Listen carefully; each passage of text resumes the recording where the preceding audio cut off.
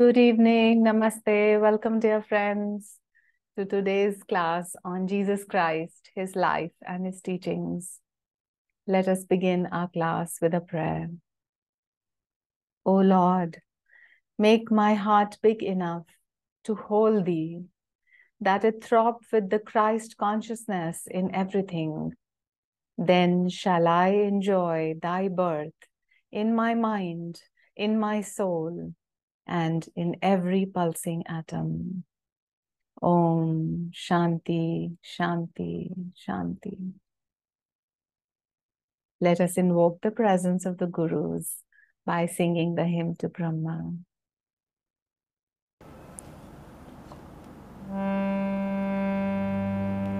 Gurur Brahma, Gurur Vishnu, Guru Devo Maheshwara, Guru Sakshat Parabrahma, Tasmai Shri Guruve Namaha.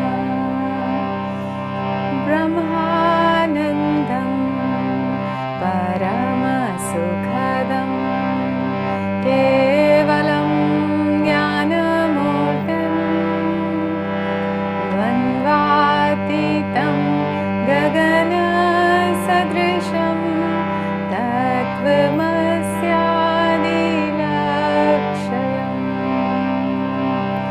Ekam Nityam Vimalam Achalam Sarvadhi Sakshi Bhutam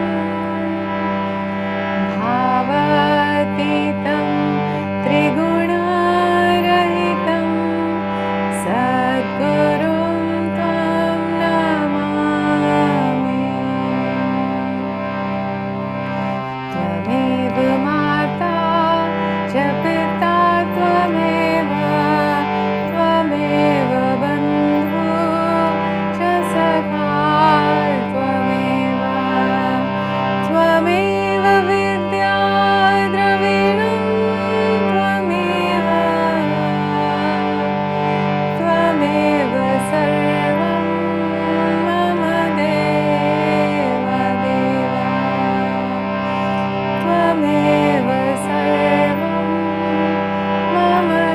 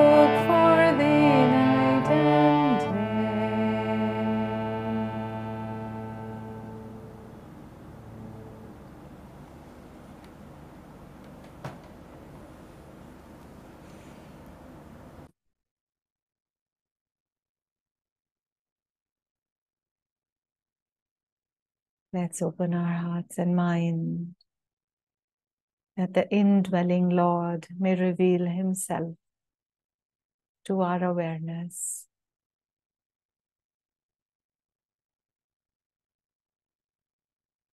Let's sit with a straightened spine, energy rising up with inhalation. Gaze at the point between the eyebrows.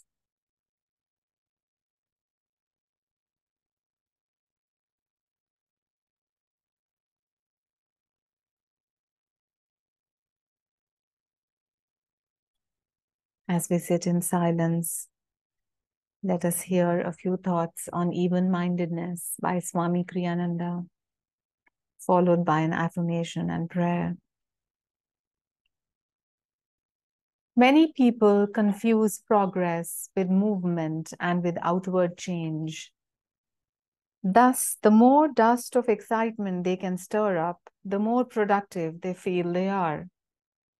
The more they get swept up into a happy mood when things go well, the better they imagine things have gone. And their answer to every slump is to cast about for some other thing to sweep them high once more. Such lives are like cars driven over deeply rutted roads. Their movement is almost as much up and down as it is forward. With even-mindedness, progress is a straight, not a jagged line. Progress, however, should mean above all progressive understanding. Even-mindedness bestows clarity of perception, which is the ability to see things as they really are, undistorted by emotional bias. Let us do the following affirmation. I remain untouched by gain or loss. In the calm mirror of my understanding, I behold thy light reflected. I remain untouched by gain or loss. In the calm mirror of my understanding, I behold thy light reflected. I remain untouched by gain or loss. In the calm mirror of my understanding, I behold thy light reflected. Mentally follow this prayer. When I rejoice, Lord, let it be with thee. And when I grieve, help me always to see thy sunlight through the mists. Om. Peace. Amen. So, dear friends, we come to our story section for the day. And the life story that I have brought today for discussion with you is the story of Saint Teresa of Avila. And Master has also mentioned Saint Teresa a couple of times, especially in reference to her vision of the formless Christ. So she was born in 1515 in Spain, and the place was called Avila. And her grandfather was basically a Jew who was forced to convert to Christianity. But he did convert eventually. And of course, then the father was a Christian. Her mother was a very devout Christian. And she would tell them stories, the children stories of saints, and would take them to church all the time. So inspired by the stories of saints, when Saint Teresa was 7 years of age, she and her brother, they thought that, they are going to join the people who are fighting with the Moors. The Moors were like the invaders in Spain, trying to convert into, the conquest of the Muslims and other people was happening at that time. So the children, 7 years of age, they ran away from home to support Christianity and to support Christ. But then their uncle saw them at the periphery of the village, and he brought them back. But anyway, so just to say that they were really, Christian at heart, and they would participate in all activities. So when Saint Teresa was 11 years of age, her mother passed away. And of course, it was a drawback for her. And it is at that time that she developed a very beautiful relationship with Virgin Mary, and she would consider Mary as her spiritual mother, and her faith and her connection with the mother deepened a lot at that time. So when she was 19 to 20 years of age, she joined the convent that was there, and she became a nun at a very early age of 19 and 20. So she was from the Carmelite order. Now since she had heard a lot about the sacrifices so many saints had made for the love of Christ. So she did believe in a strict discipline, but also in certain kind of modifications, as in, a severe tapasya, as you would say, like not eating too much, or even giving difficulty to the body, like being in the cold too much, or, trying to handle extremes of weather, extremes of physical conditions to develop that love for Christ. So she was in favor of that, but to some extent that led her to fall sick for 2 to 3 years continuously. In fact, there was a point when she was on her deathbed, but later she recovered from that. And then she says that those 2-3 years where she was on the bed, she had many mystical visions, and her relationship with Christ deepened at that time. Okay. So later it is said that she wrote many books, like The Interior Castle, the Way to Perfection, and so on, which are even now they are available in the market. Even on Amazon you can get them, and they're beautiful books. They're very deep and mystical, so it kind of takes a little bit effort to break through the ice of the wordings that she has used, or strict grammatical way, but they are very nice books. Anyway, so she had a lot of mystical experiences during that time, and I will just read out a few of her experiences that she had. So it is said that there's something called transverberation, means it's like a mystical grace. So she once had the vision that a golden spear was entering her heart, and as it entered the heart, it was very painful. But what that did was it took out all the darkness from her heart. It took out all her negativities, and it moved out from there, releasing her and giving her such a beautiful feeling that she did not, and she had this vision multiple times, and she did not mind the pain she felt when the spear would enter her heart, because she knew that it would then free her eventually, and she would just rejoice in that feeling. So that was one of her visions. Another, of course, the experience that Saint Teresa would have was that in intense prayer, she would start to levitate. So the master has also mentioned this. So she would levitate, and as she would rise, her fellow nuns would have to pull her, her habit. The habit is the dress that they have to pull it down and to bring her on the chairs that they were there in the church. So this would happen to her very often. And then, of course, she had the experience of the formless Christ, means she explained that how she felt the abstract love and the presence of Christ. But initially, her seniors would not believe her, but then eventually it was discovered that St. Thomas of Aquinas had also mentioned about the formless Christ.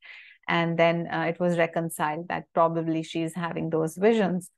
A very interesting vision that she once had was that a saintly figure once appeared to her in her meditation. And as she looked at that saintly figure, she was trying to figure out who it was. So she prayed to that figure, and she asked him, she said, "Who are you?" And the reply, first, so the saint, the one who had appeared, he said, "First you tell me, who are you?" And she said, "I am Teresa of Jesus."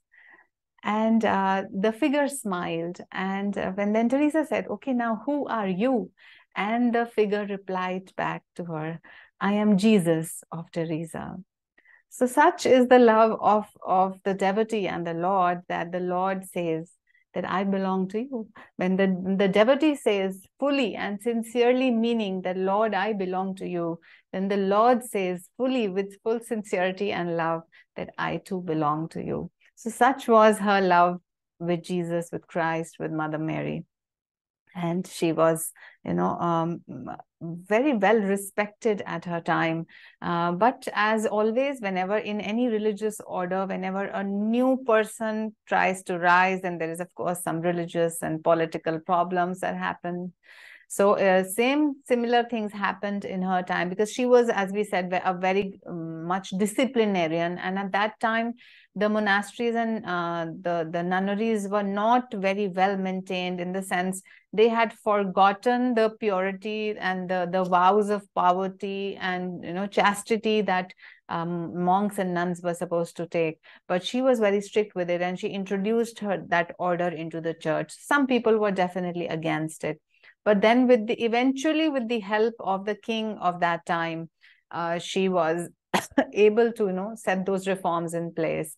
And not 1, 2, but she helped to open 16 convents.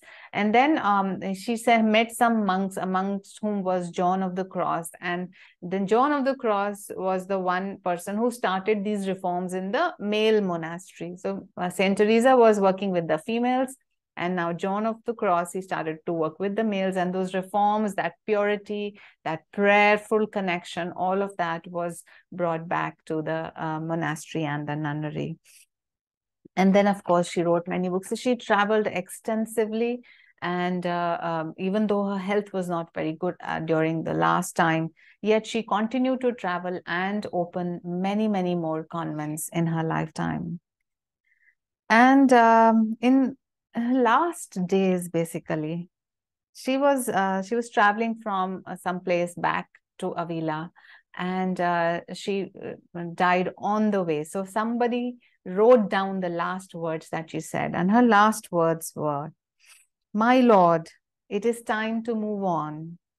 Well then, may your will be done. O my Lord and my spouse, the hour that I have longed for has come. It is time to meet one another." So such is the beauty of the life of Saint Teresa.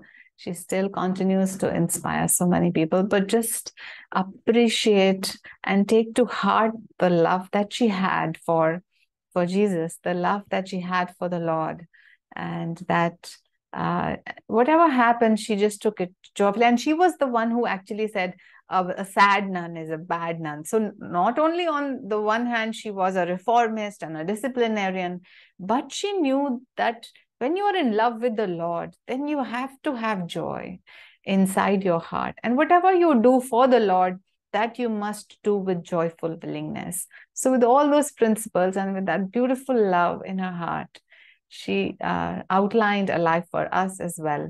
And when she talks about the interior castle, she talks about 7 levels of how, when we pray, what are these levels of consciousness that we feel inside of us, as in, see, when we are just verbally saying a prayer, and then what do we feel inside, and then when we go in towards the silence, then what happens. So she basically guides the nuns to go one level more further into the inside, till a person feels oneness with the infinite Christ. Okay, so now we come back to the story of the New Testament. And in the last class, we studied that how, after having giving the Sermon on the Mount, when Jesus descends back into Capernaum, into the villages, he's followed by thousands of people. And then once, when he's sitting in a house and there's a paralytic man who needs to be healed, then people who have faith in Jesus, they actually break through the roof and descend that paralytic man. And he says, "Thy sins are forgiven," or "Stand up and take thy bed and walk." And then again, the scribes and Pharisees are watching him and ask him, who is he to forgive sins? And then again, he goes into another house where publicans are there, where political people are there, some sinners are there, means local, not so noble people are there. And then again, people are asking me, why are you sitting with them? Why are you breaking bread with these people? And he says clearly that it is the sick people who need the physician more than the healthy people. And I have come to uplift all of these people who actually need me more. So he doesn't mind that if somebody has sinned. He's offering his mercy, his love and forgiveness to all alike, and especially those who need him all the more. And then he keeps walking, and then he comes in contact with Matthew, and looking at Matthew, who's a tax collector, he just says, follow me. And in that instant, Matthew leaves everything and starts following Jesus. So this is where we are. Now by this time, all the 12 apostles have joined him. And this is what the gospel says. And it came to pass in those days that he went out into a mountain to pray, and continued all night in prayer to God.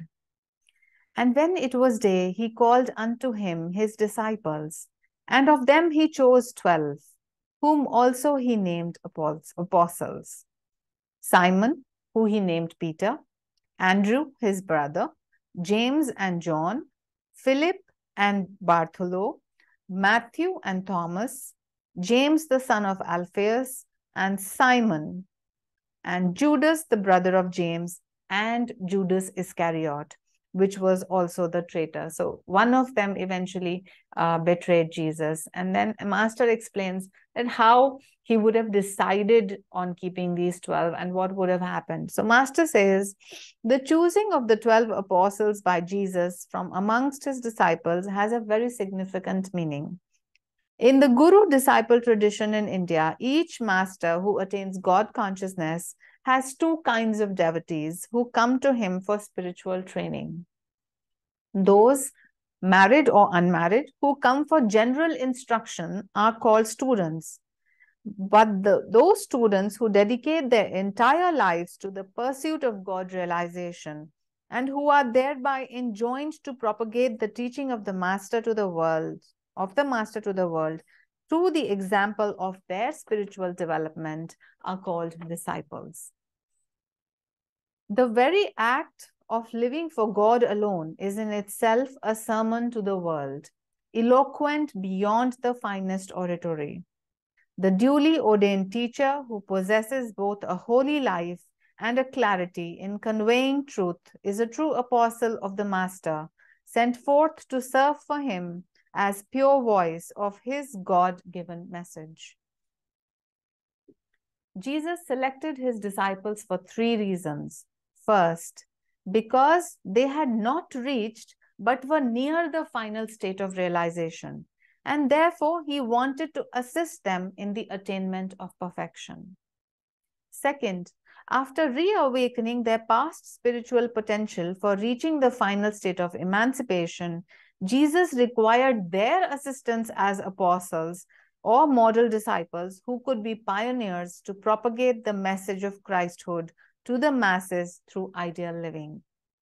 And third, Jesus knew, according to the plan of the Heavenly Father, that he would have 12 disciples, particularly these particular 12, to carry out the message to the world. So 3 things Master is saying. First is that those 12 people were near to realization. In their past lives, they had good karma, and they were almost at the brink of realization. And Jesus came at that time to just push them, nudge them a bit towards final realization and liberation. The second reason is that Jesus wanted those advanced disciples who would then, because he knew his life was limited and the message had to go through centuries. So he needed powerful souls who were in tune with him so that they would dedicate their lives to Christhood, to Christ consciousness, and then they would become examples instead, and the flow of the teachings would go on. And the third is because it was already prophesied, it was written in the scriptures that such and such would be the case. So to fulfill the predestined prophecy, he selected those 12 disciples. Now, the coming of Judas, there is Judas Iscariot, there were 2 Judas. So the coming of Judas Iscariot into the company of the chosen of the Christ distinctly shows that a disciple is given every spiritual opportunity of a master's blessings, yet has the independence to work against the will of God.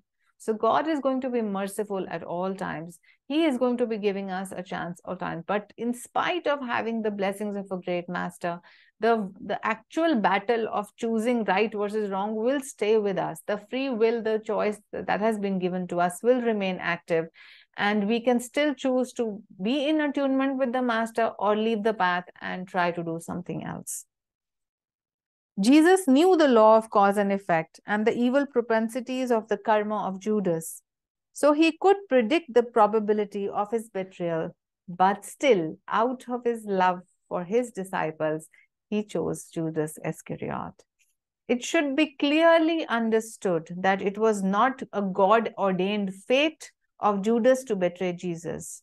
Rather, that Judas insinuated himself into the villainous role according to the lawful effect of his prenatal actions that predisposed him to be the cause of the betrayal of Christ. So what is Master saying here? So it's not that a God somewhere decided that let me glorify Jesus, and because I want to glorify Jesus, let me put one person down, let him behave like that so that my son is glorified. It was not like that.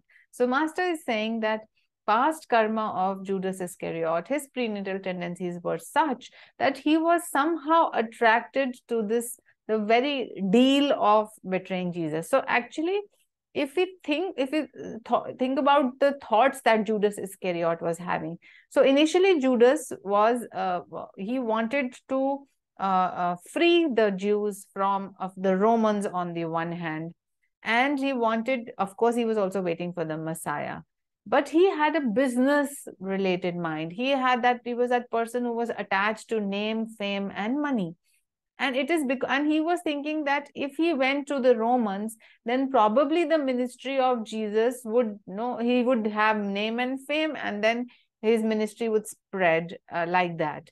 But that was his own personal thought process because of his prenatal tendencies. Now, if any such thought was coming to him, and if he was really sincere, he would have asked the permission of Jesus to do what he was about to do. But that he did not. He was not in tune with Jesus very much, and he did not care to take permission of the Guru, of the living master, to ask him what should be done. Instead, he went in his own personal ways, and that eventually caused for the betrayal of Jesus. And eventually, after Jesus was crucified, even Judas, he hung himself on a tree. So anyway, this story reminds us that at every point we do have a free choice. At every point, even though we may have some prenatal tendencies, we may be attracted to the temptations of this world, but we still have our free will through which we need to attune ourselves to the master, because only the master knows our past karma, and only the master can modify the present so that the future may be modified for us. So whenever we are in confusion and we do not know right from wrong, then it is time to pray, meditate deeply, pray to the master, ask for his guidance, and do not act until you receive that guidance, because especially if the decision is one of life's important decisions. Okay. Under the divine influence of Jesus, Judas had the opportunity to change his karmic pattern, but he heeded the voice of his egoic satanic ignorance rather than Christ's wisdom. God puts his devotees through great tests, and Judas failed this one miserably. Yet, such is the paradox that it was Judas who precipitated the culminating victory of Jesus' life that showed to the world for ages to come the immortality of Christ. So yet, since again it is the world of duality, although Judas did what he did, and he suffered for that, but it was again because of Judas that Jesus was in fact glorified. That is a side thing that did happen.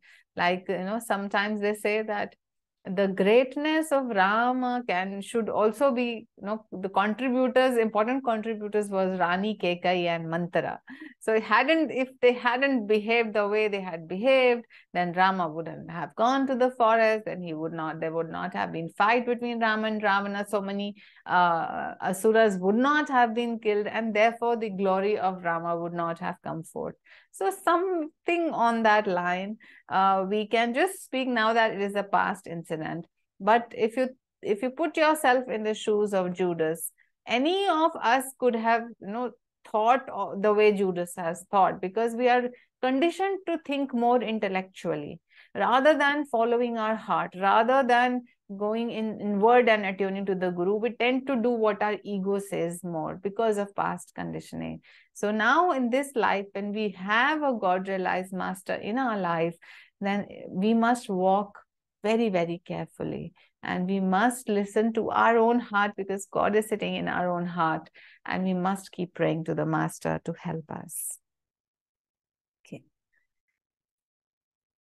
And the gospel now continues. And he came down with them and stood in the plain, and the company of his disciples, and a great multitude of people out of all Judea and Jerusalem, and from the sea coast of Tyre and Sidon, which came to hear him, and to be healed of their diseases, and they that were vexed with unclean spirits, and they were all healed. And the whole multitude sought to touch him, for there went virtue out of him, and healed them all.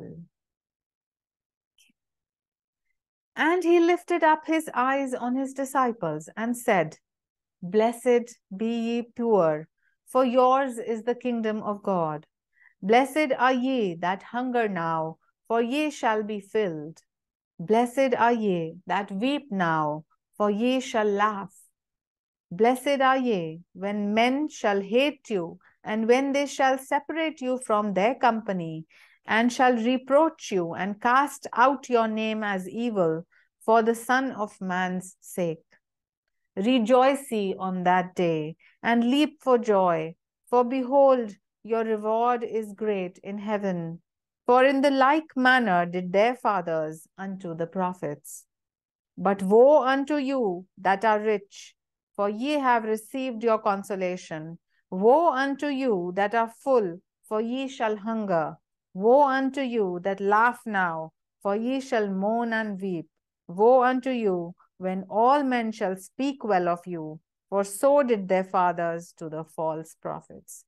Now, this is a beautiful stanza, and here we have the Sermon on the Mount. This is also called the Sermon on the Plain. And here he's telling people on who is blessed. So whoever is downtrodden, whoever is weak, whoever is poor, he is trying to uplift all of them. And he is telling them that all their tapasya, that all their difficulty and challenges in this life will turn another leaf, and other things will happen. So we must remember that this is a life of duality. The ocean waves are going to rise and fall. So people who are suffering at the present moment may have a change of fate later, and they will enjoy the other side of the coin as well. So he's basically giving them consolation. To the people who are hungry, he's not saying leave everything and become God conscious. So he's being very, very practical. For people who are in tears, they need peaceful consolation of the heart. So he's giving to the people what they most need at that time.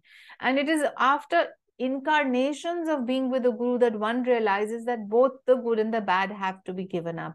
But we are talking when the peak of the Kali Yuga was happening, and that time people were matter bound, and all that mattered to them was a relatively comfortable life, of course, with the love of God in their heart.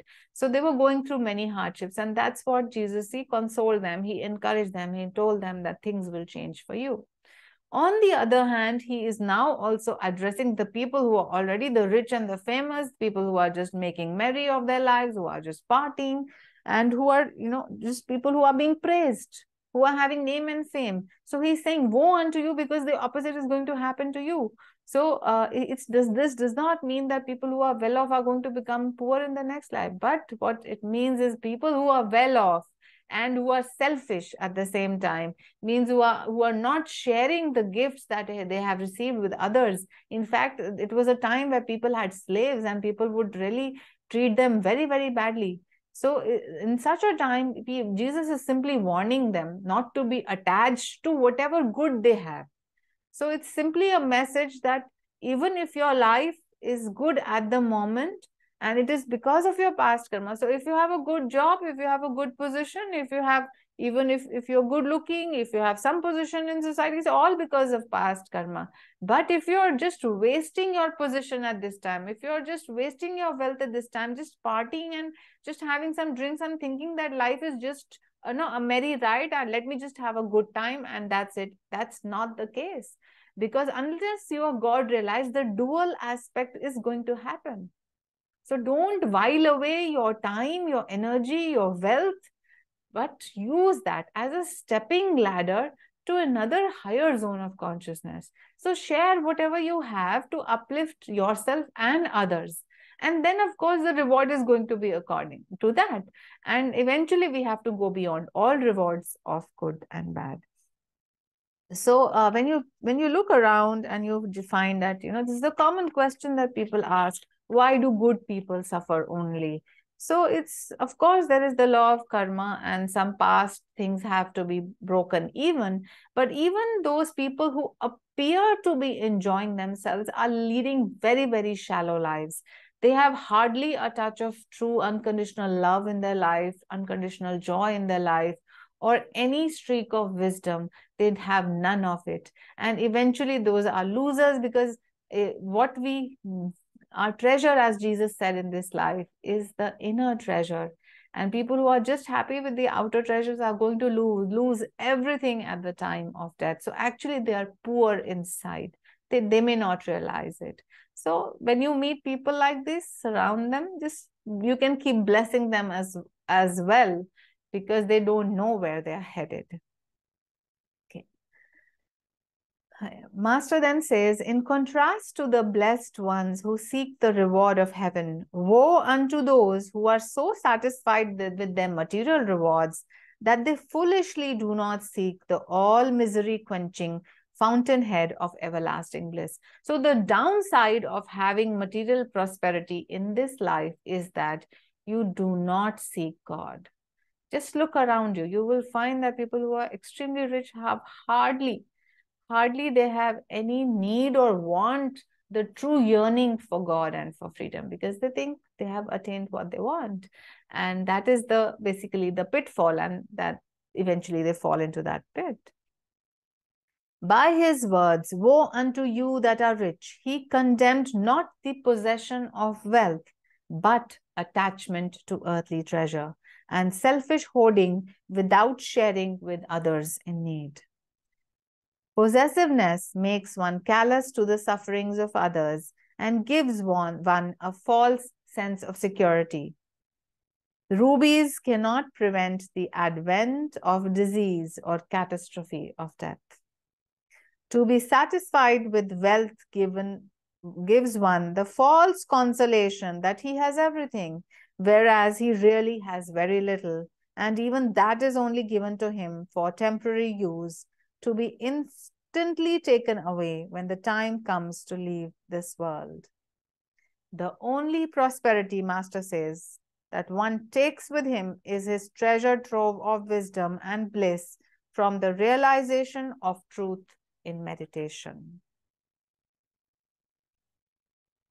When Jesus says, woe unto you that laugh now, it does not mean that you should not laugh at all.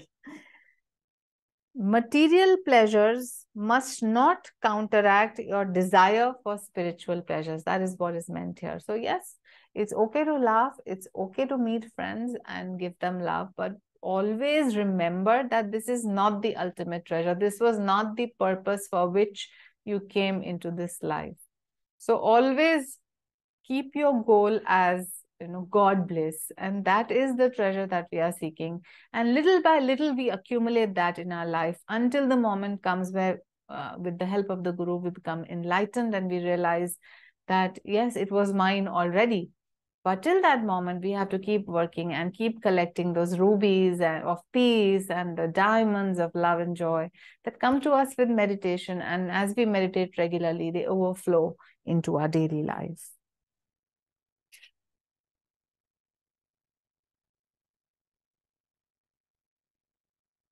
And then, of course, we continue with the gospel. And he says, Jesus says now, for a good tree bringeth not forth corrupt fruit, neither doth a corrupt tree bring forth good fruit. For every tree is known by his own fruit. For of thorns men do not gather figs, nor of a bramble bush gather they grapes.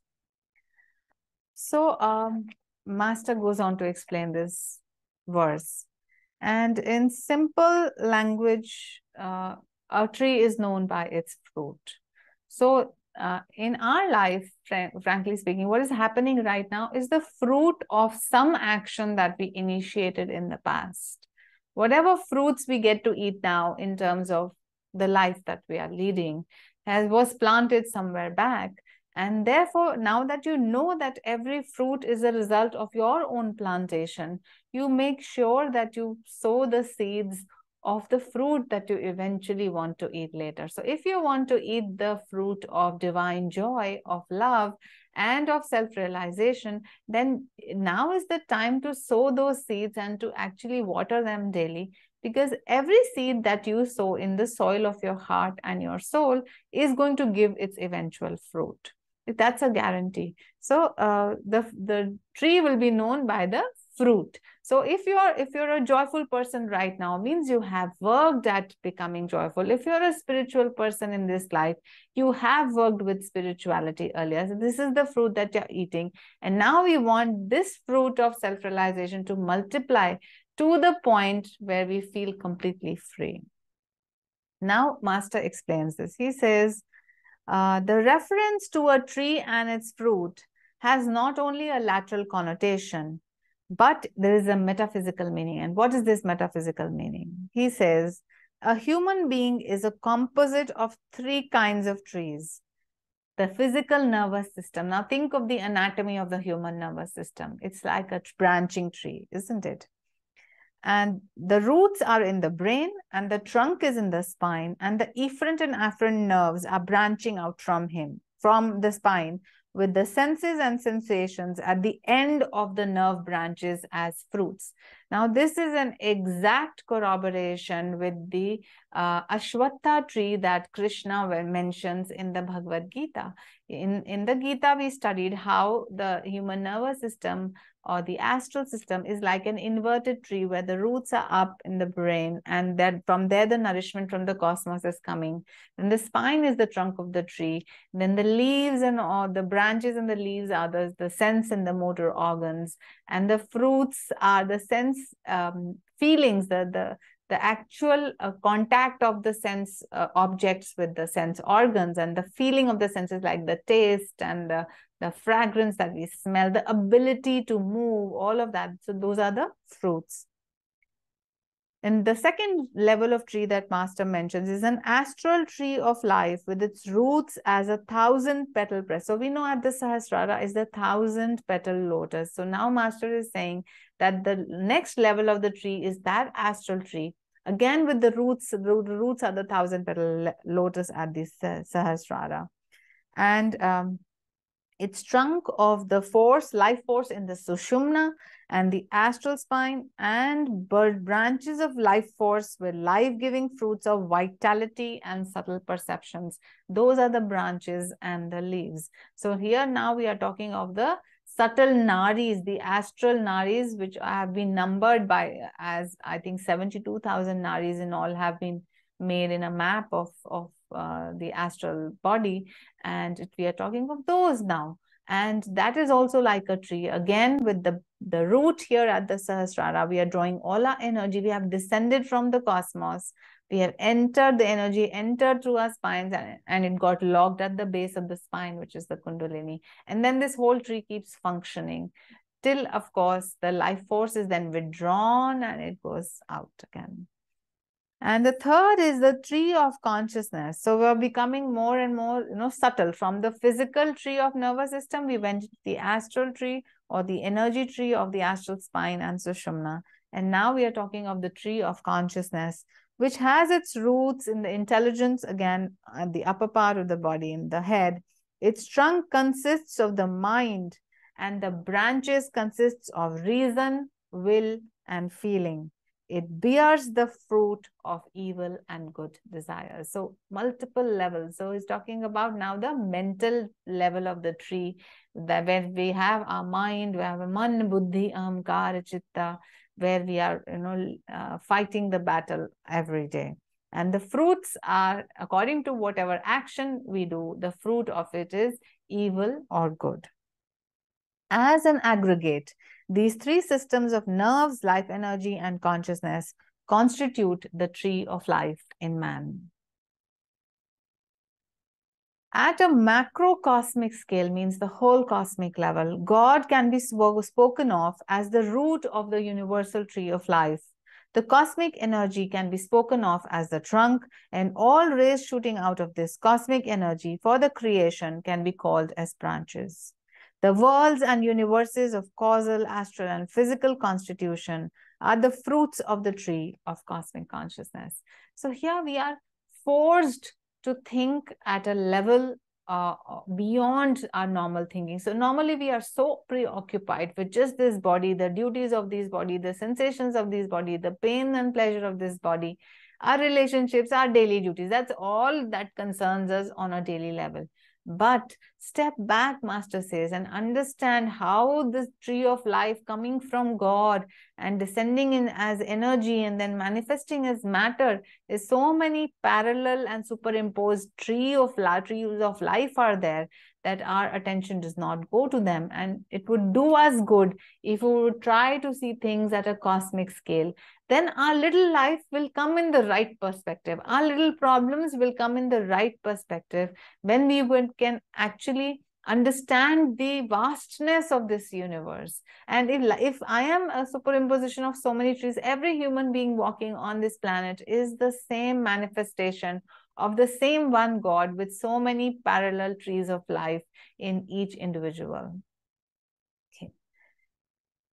Now the gospel continues. Jesus says, a good man out of the good treasure of his heart bringeth forth that which is good, and an evil man out of the evil treasure of his heart bringeth forth that which is evil.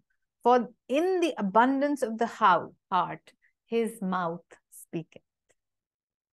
So naturally, what you speak is a direct representation of what you feel in your heart.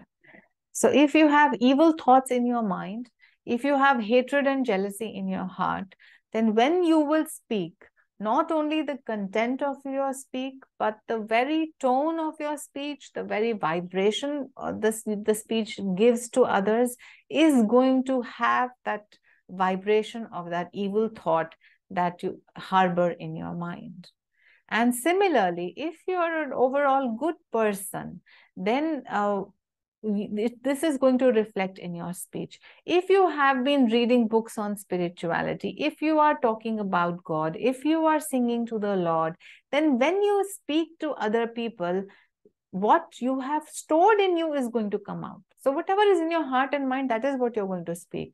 And you would have felt it by now that, when you were not on the spiritual path and you would meet people, you would talk about general, the movie, the weather, the mall, the shopping, the sales, and so on. But after having come to the spiritual path and having enjoyed the peace and joy, some fruits out of it, now when you talk to people, you automatically tend to introduce master, you tend to introduce the autobiography of a yogi, you tend to talk about meditation or Kriya Yoga or yoga in general, anything that elevates the consciousness of the person that you are talking with. And you also like talking like that. So you have changed from inside. And how that speech, the content of the speech has changed because what you put into your heart has changed. You are now in the company of the master. You are now in the company of his teachings. And therefore, when you speak from that treasure which is in your heart and mind. Okay. So this is another pointer to say that if somebody is speaking you in anger and irritation, so you should realize that this is what he has in his heart, and you cannot, no point judging him. You can forgive him. You can bless him that he may be freed of his anger and irritation. But it's very, very simple that whoever speaks whatever things is coming from his own storehouse. And secondly, Master also says, just like speech is a mirror of what is in your heart and mind, your eyes are also a mirror of what is in the heart and mind. And the Master says it is not just the result of one incarnation. Whatever your eyes express is actually a result of many incarnations of thinking and feeling that way. So if a person has soft and loving eyes, is because he has been or she has been a soft and loving person for his life or many lifetimes.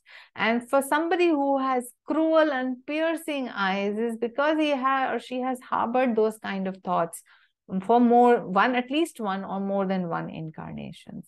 So now, when you are clear about this, you can easily, a devotee or a disciple, when in the midst of many people, just take a moment to feel out other people and don't cross your paths with anybody and everybody. Be careful with whom you exchange your magnetism or your vibration with.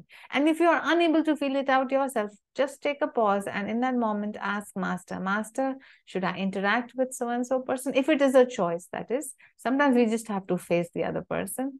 But you ask Master, should I interact with this person? With what attitude should I interact with this person? So remember during times of when Master was alive and a devotee's brother wanted to just fight with Master, and Master already knew. So Master did not want him to come and so that he would explain to him, no, I'm doing the right thing. No, nothing doing. Master saw him coming. He warned that person not to enter the room. And when the person wanted to enter the room, he felt that he was on fire. So you don't have to be soft and, listening to everybody, polite to everybody. Know what who is in front of you. Sometimes the satanic influence can really affect you through others. So be again watchful. Be very careful whom you are meeting, what you are talking with them, what magnetism is being changed. If the magnetism of the evil person is stronger than your spiritual magnetism, then you are going to be affected. The larger magnet, stronger magnet is going to affect the lesser magnet. So please make sure that you interact with the right people, and in your heart you will know. And if suppose you have to interact with people who are not so nice, just keep Master in your heart and just ask him to help you to behave appropriately. And that's all. And you can leave it at that. And then forget it. Don't keep thinking about the conversation you had with some person who you did not like or who had some evil propensities. Forget it. File closed, move on to again come back to the teachings. If you're feeling restless someday, come back home, open the autobiography, come into the vibration of the Master's fold, and then your heart will settle down and you will feel happy about it. Okay. Okay, so we move on now to the next discourse by Jesus. And this is very interesting. This is a bit long. I'll read it first and then we'll try and understand what it means. And one of the Pharisees desired him that he would eat with him. And he went out into the Pharisee's house and sat down to eat. And behold, a woman in the city, which was a sinner, when she saw that Jesus sat at meat in the Pharisee's house, brought an alabaster bowl of ointment, and stood at his feet behind him weeping, and began to wash his feet with tears, and did wipe them with the hair of her head, and kissed his feet, and anointed them with ointment. Now, when the Pharisees which had bidden him saw it, he spake within himself, saying, This man, if he was a prophet, would have known who and what manner of woman this is who toucheth him, for she is a sinner. And Jesus answering said unto him, Simon, I have somewhat to say unto thee. And he said, Master, say on. So now Jesus is knowing that the Pharisees and scribes are watching him, that a sinner woman, whatever, there's no need for us to judge what that means, but a low caste sinner woman is basically trying to touch Jesus, and the Pharisees are again saying, why is he allowing her to touch them? And then to answer them, he is talking to his disciple Simon so that he can clarify what he's saying. And then he tells Simon a story. This is the story. There was a certain creditor which had two debtors. The one owed 500 pence and the other 50 pence. And when they had nothing to pay, he frankly forgave them both. Tell me, therefore, which of them will love him more? Simon answered and said, I suppose that he to whom he forgave the most.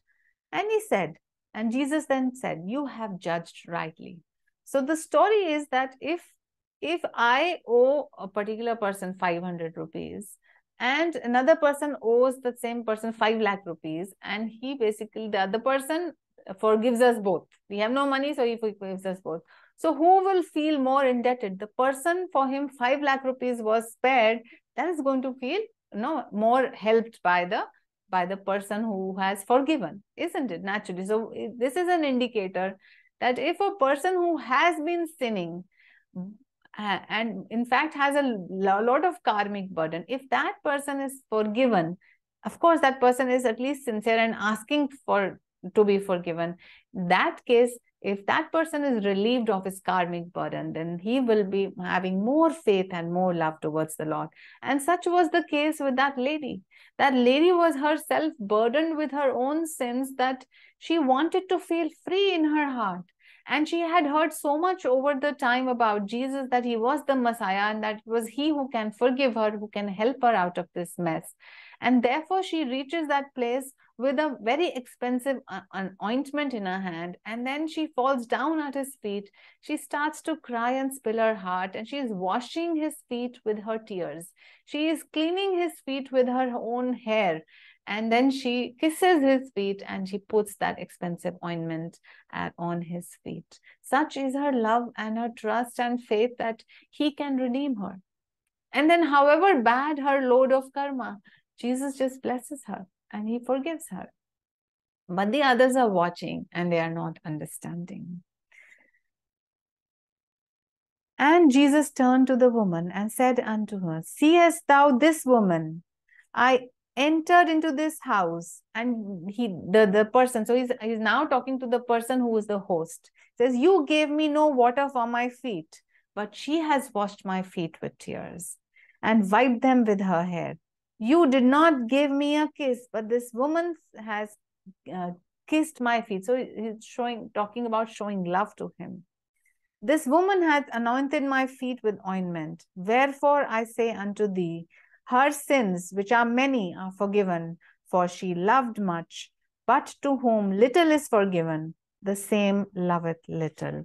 So here is again, if any of us feels that we have some karmic burden and we feel it is heavy, even if we feel it is not heavy, we have some karmic burden. So we can literally do what this woman has done. It doesn't matter. We don't have to count our own faults and errors. We can just forget that. But we can fall down at the feet of the Lord. We can love him with our heart, with the tears falling from the eyes. Now, the tears are basically an expression of the heart's love and surrender.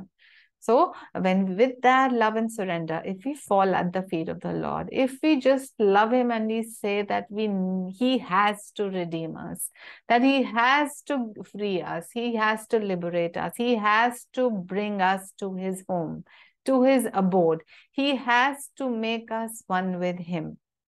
If with that love, surrender, trust, faith, and letting go, if we do that, then Jesus will give us what we want. And in fact, a point comes where a devotee doesn't want anything. In fact, in the Shastras, it is said that some people love the bhakti marg so much. Some people, the devotees, love the duality of the bhakta and Bhagavan so much that they don't want to have oneness with Bhagavan, because then they will lose that love relationship that they have with God. So, but then those saints are God realized already. They are one with the Lord, but they like to play that duality of Bhakta and Bhagavan. So that is the case. But so if we love, so both Bhakti and Gyan can bring us to God. When we are one pointed in love with the Lord, He gives us the wisdom that we are already one with Him. And if we go through the Jnana Marg and we introspect and we inquire as to who we really are, then also we reach the Lord. So both the pathways will take us to the Lord, and whatever is our own temperament. Some of us may be very loving and very devoted. So for us, love works. Love is the way and love is the goal. For others, we like to intellectually find logic into who we really are. For them, Jnana works. Then there are others who can work good with their physical bodies. For them, Karma Yoga works, offering every little action to the Lord with love, with joy, with willpower, with surrender, offering all the fruits. For them, Karma Yoga works. All these paths are going to take us to that one infinite, and according to our temperament, we can choose any of the paths that are laid there. Okay. Now, very interestingly, I'll just end the story that we did today, that Jesus said that now he has the person has forgiven the debt that was incurred on others. Now this very person, suppose somebody has forgiven my debt of 1 lakh rupees, and now I have also given some debt to my servant. And now when my servant comes to me, and if I am very, very harsh to that servant, and if I don't forgive the debt of that servant now, which is probably 1,000 rupees or 2,000 rupees, my debt of 1 lakh rupees has been forgiven. But I refuse to forgive the debt of 1,000, 2,000 rupees, which I gave to my servant. Then what will happen? And this is what Jesus again says. In the language of the gospel, this is how he continues the story, that if now you do not forgive others, then the same debt will come back onto you. So be careful. If you want that the Lord should forgive you for your errors, for your mistakes, then be sure to forgive others for their mistakes. If you want that the Lord should have a big heart to accommodate you, then you should have a big heart to accommodate the people around you. If you want that God should not judge you, then you be the one not to judge anybody. If you want that the Lord should bring down his hand up from the heaven down to lift you up, then have you brought your hand down to uplift the downtrodden ones, whether in terms of financial help or intellectual help, whether in terms of giving them a job, in some way, have you put your hand down to uplift any downtrodden person in your life? If you want the Lord to love you unconditionally, have you yourself been able to give unconditional love to your enemies? Ask yourself these questions. Whatever you want of the Lord, you must be that yourself. And the channel will then be blessed by what flows through it automatically. With that thought, let us just end today's class and let us share these beautiful and powerful teachings with all souls everywhere. Let us pray together. Divine Mother, beloved Lord Jesus, Thou art omnipresent. Thou art in all thy children. Manifest thy healing presence in all bodies, all minds, and all souls.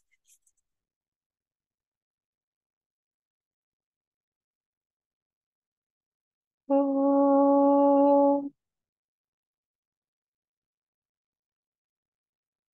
oh,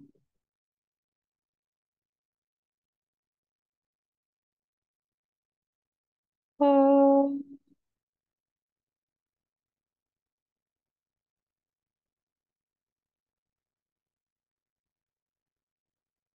Divine Mother, beloved Christ, may thy love shine forever on the sanctuary of our devotion, and may we be able to awaken thy love in all hearts.